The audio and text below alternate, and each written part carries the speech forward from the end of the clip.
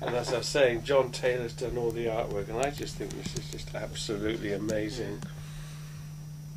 The macabre circus with all these very hellish characters. All the strange dark characters. Do you want to talk through a bit of the any meanings of the pictures and where they come from?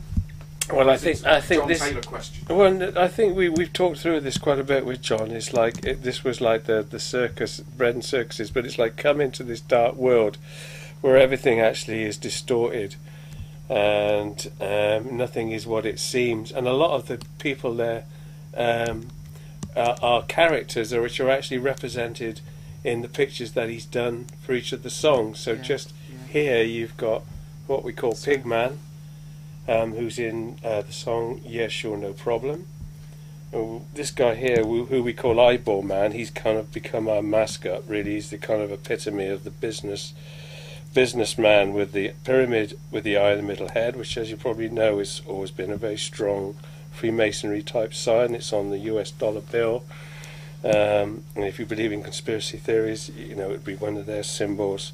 So you've got various characters on here which crop up on the other pictures as well. And the hellish ringmaster inviting you to go into the Circus du Macabre. And as you can see there, it says, what does it say? Something about shows, freaks, etc. coming in. So it's kind of come into this world, isn't it? Come into this world of possibly altered perception, because all these characters that are in the songs are trying to adapt to the reality that has been imposed on us for 3,000 years. And many people are waking up. So in a way it's saying, come in and maybe you'll just wake up. Recognise your humanity. Yeah, recognise who you are. In all its warped senses. Yeah, as an individual. Okay, so that was that. This is the other side of it there. There's Eyeball Man again there, as you can see. He's walking through the dark wood of the subconscious, really. The id.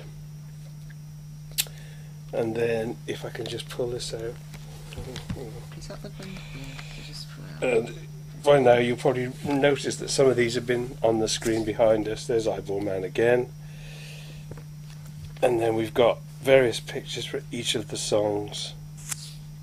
Going right through. One of my favourites, The Last Tree Spirit, where Little Sprite holds the very last tree spirit that remains on Earth in this industrial background. He's trying to plant it in the concrete, not with much success. Psychiatry, this guy is just surrounded by as many phobias as John could think of. And he reckons they've all got names. I think he came up with about 200. Amazing, yeah, absolutely amazing. And the guy just kind of sitting there absolutely boggle-eyed. And this psychiatry song is I think very tongue-in-cheek. Yeah, it is very tongue-in-cheek. It's meant to be, but obviously underlying that there's a very serious issue. But yeah.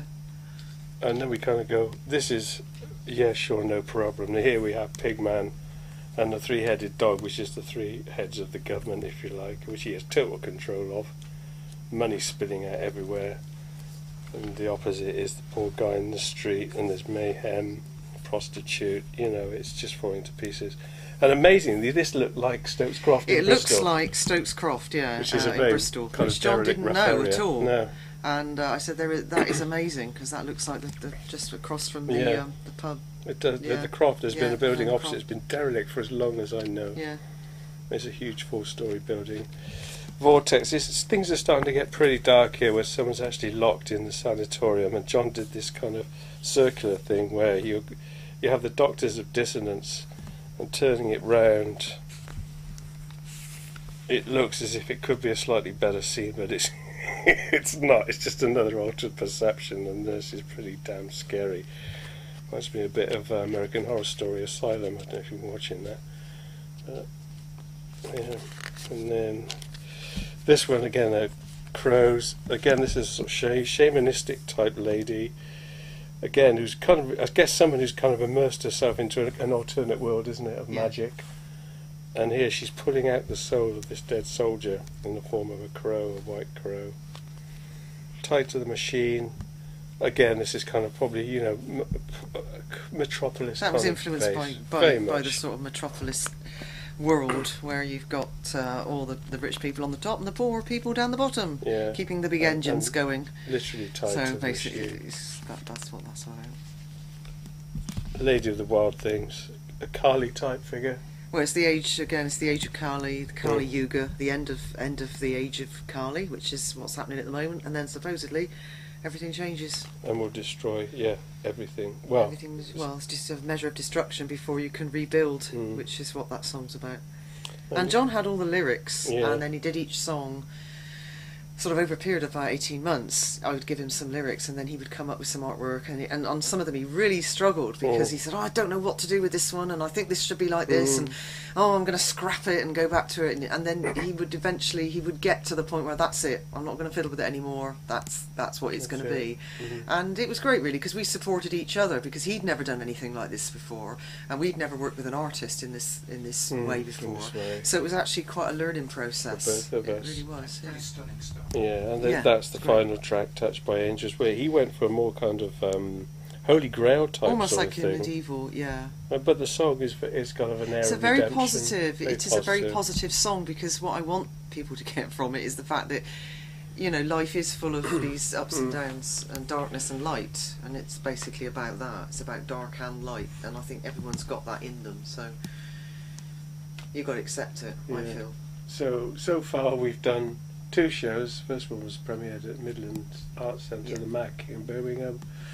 Then we had the CD launch last week in Worcester Arts Workshop, and now it's working hard to get our promotional heads on and get some really good gigs up together for 2013. And playing in the right places. It's got to be the right places. With the right interest. With people who want to sit and watch it, and not, you know, you just can't do this in a corner of a pub. No. It just doesn't work. Well, there was